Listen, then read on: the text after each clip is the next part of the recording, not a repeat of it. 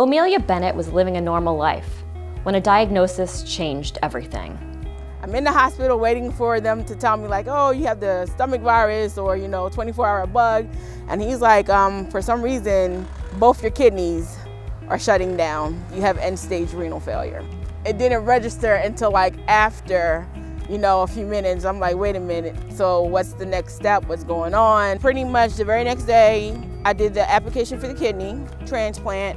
The kidney transplant was not immediate. It would take 7 years to happen, including grueling years on dialysis and time spent searching for a living donor. The doctor called me.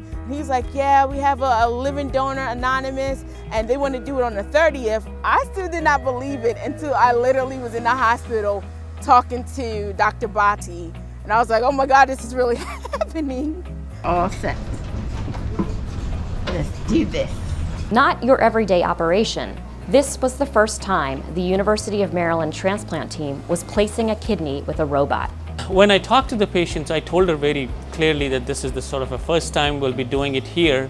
She was intrigued. She asked questions, but she was all excited about it when I explained her about the surgery and the benefit of having surgery using a minimal invasive approach. They was telling me about Dr. Bati and how he's an expert and how he done it in other states, and that I would be the first case in Maryland, and if I had like any reserves about it. I was like, honestly, at this point, I'm like, I don't mind being a guinea pig. I'm like, I just want to start my life over again, and if I could have a surgery where it minimized scarring, I was with it. The scar is only about 5 to 6 centimeters long, and you have about 3-4 smaller scars, which are 8 to 9 millimeter size scar. Patients recover much quickly, go home, and they return back to their normal life much quicker than a traditional patients would do. The next day at 4 o'clock in the morning, I was walking around. Like, I wasn't in that much pain. I could honestly say this probably was the best surgery I ever had.